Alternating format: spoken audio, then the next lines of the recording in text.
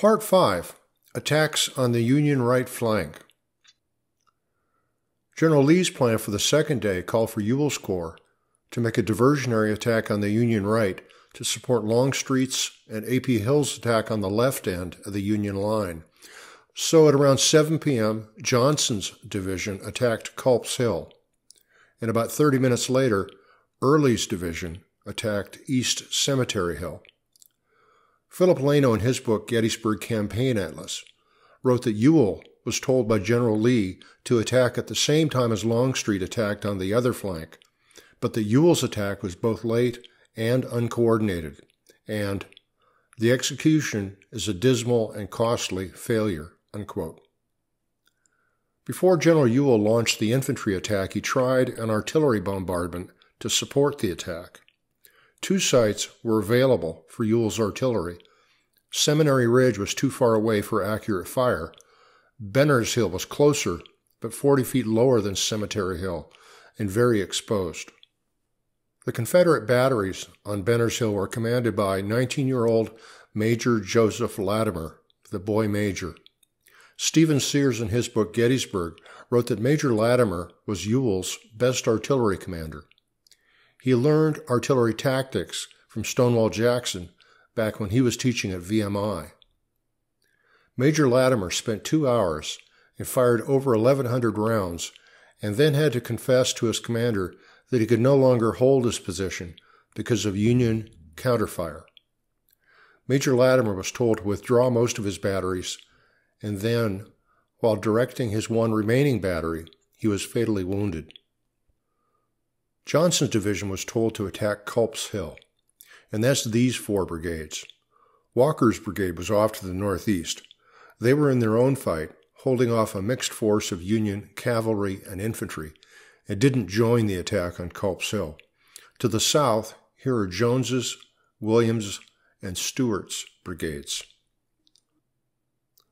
Opposing them on Culp's Hill were 2 First Corps brigades on the north face of the hill and 6 12th Corps brigades. One of the 12th Corps brigades was commanded by Brigadier General George Sears Greene. At 62, Greene was the oldest Union general at Gettysburg. He was a West Point grad and had a distinguished career as a civil engineer. According to Stephen Sears, Greene's boss, Division Commander General Geary, was personally opposed to breastworks, but left the matter to his brigadiers. And what's a breastwork? It's a temporary fortification, usually dirt. And so General Greene, a former civil engineer and now a brigade commander, had his men spend the day building breastworks. And according to Stephen Sears, the rest of the division followed the example of Greene's brigade. Also, notice how close the extreme end of the Union line on Culp's Hill is to Baltimore Pike. The Baltimore Pike was classed as an improved road, while the Taneytown Road and Emmitsburg Road were unimproved roads. The Baltimore Pike led directly to the railhead and the Union supply line to Baltimore. Plus, the Baltimore Pike was the Union Army's line of retreat. If the Union flank was turned here, the pike was threatened. But as far as I know, none of the Confederate commanders seemed to know how close they were to Baltimore Pike. Finally, see an elevation profile from Google Earth.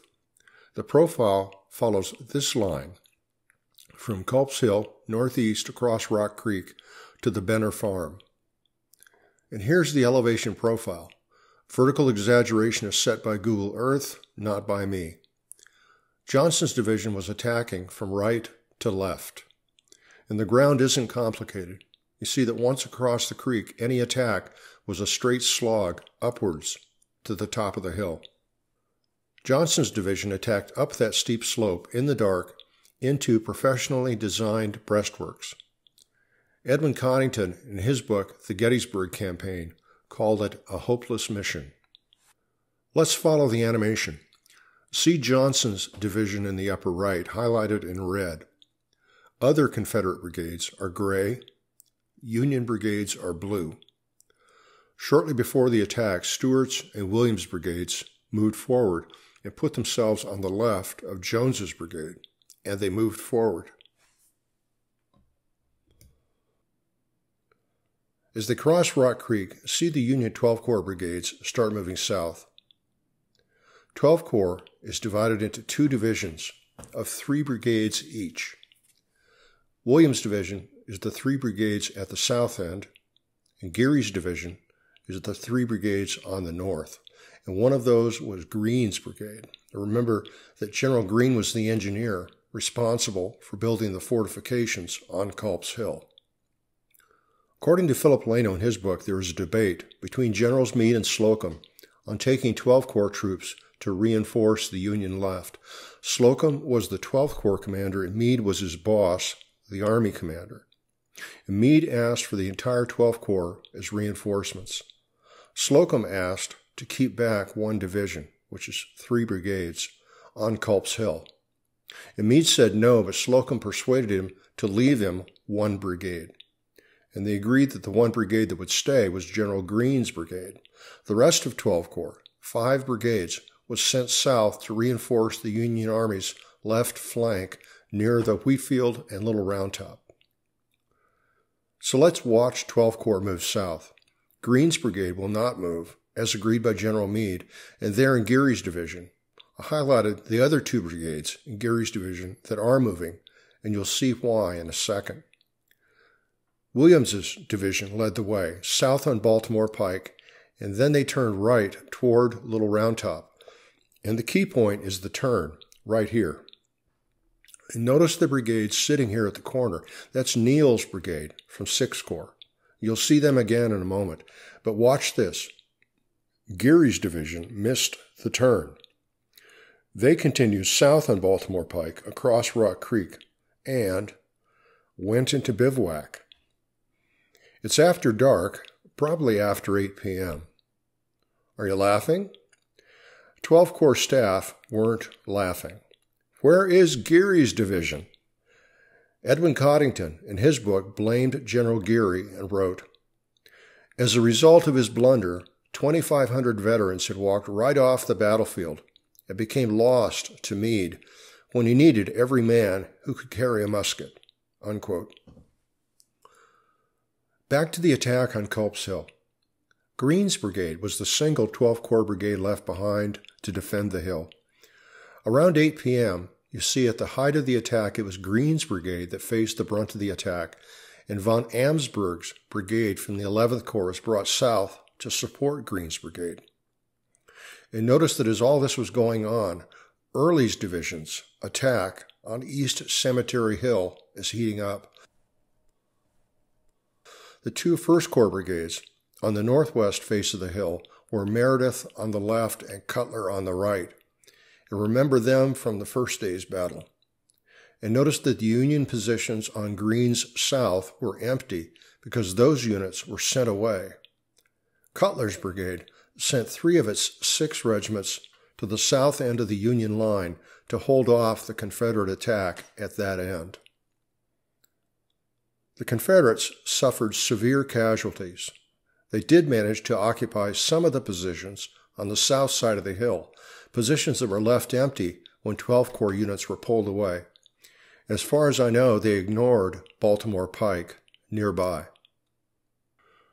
Around 9 p.m., as the fighting on the Union left quieted down, General Slocum sent Neal's brigade north, and Kane's brigade, one of Geary's division's lost brigades, returned to their position and tried to recover the south end of the Culp's Hill line, but it wasn't possible in the dark. Early's division from Ewell's Corps was told to attack East Cemetery Hill. The attack was made by Hayes and Avery's brigades, half of Early's division. So where's the other half of the division? 2 brigades are missing. Gordon's brigade is behind them, ready to join them, while Smith's brigade is off the map to the east, maybe guarding against Union cavalry. On the Union side, see these 2 brigades facing northeast. That's Von Gilsa's and Ames's brigades. They were Barlow's division of 11th Corps, famous for their defeat on Day 1 at Barlow's Knoll. The position held by Ames's brigade shows in my map as a straight line facing north. Actually, Ames's brigade was in a salient on a 90-degree corner one wing facing northwest and the other facing northeast. A few minutes after Johnson's Confederate infantry crossed Rock Creek, Early's troops started their attack on East Cemetery Hill. Stephen Sears wrote that General Early expected this to be a general attack, that his two brigades would be joined on their right by Rodes's division and by A.P. Hill's corps on Rodes's right. And we'll see up ahead what happened to Rodes's division, but I've seen no evidence of any plan by Hill's corps to support Ewell's attack. Whose fault? R.E. Lee, I guess. But Sears wrote that this underscored yet another command failure in Hill's Third Corps, unquote. Also, does this possible command failure in Hill's Corps have anything to do with the problems with Posey's and Mahone's brigades described in Part 4? Note that the ground between the Confederates and the Union position isn't flat. Of course it isn't. I'm going to show you another elevation profile from Google Earth, which follows the line here, which is the path followed by Avery's brigade attacking on the Confederate left.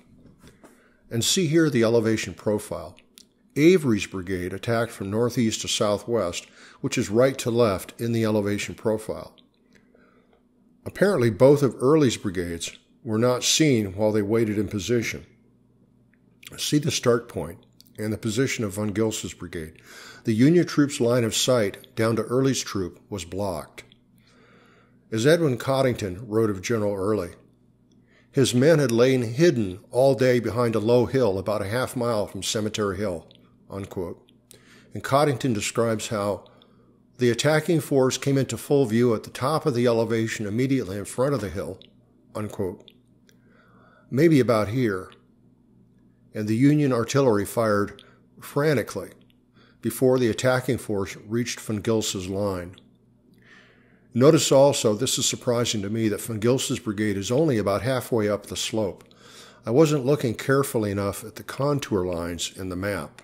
You can see from the contours on the west side of the road that there's a steep climb on that side. Off to the northwest, see Rodes's division begin to move into position almost 30 minutes after Early's attack started. Too late. Did they underestimate the time needed to get into position? Both of the Union brigades, von Gilsa's and Ames's brigades, ran away. Coster's and Carroll's brigades were sent in to help. General Hayes was commanding the Confederate attack, and he had a toehold, but sensed his attack was running out of steam. Hayes sent to General Gordon, asking him to hurry, bring his brigade forward. To the west, General Rodes's division is only now in position, and apparently now it's too late. Considering the distances involved, an attack by Rodes's division should have started soon after Early's attack, but they weren't in position until long after that. General Hayes, leading the attack, decided to give up. Edmund Coddington wrote, summing up the second day, and he begins, "Of course, if Rodes, Early, and Johnson had moved before dark together with all of Anderson's brigade," but clearly there Coddington means Anderson's division, because the brigade was part of Hood's division. So I'm going to rephrase Coddington and make it as follows. Of course, if Rodes, Early, and Johnson had moved before dark together with all of Anderson's division, the story of the Confederate offensive on July 2 might have had a different ending, for Cemetery Hill was vulnerable to an attack from two directions. Coordination of such magnitude, however, was unheard of in Civil War engagements, and its possibility at Gettysburg should be relegated to the realm of pure speculation, unquote.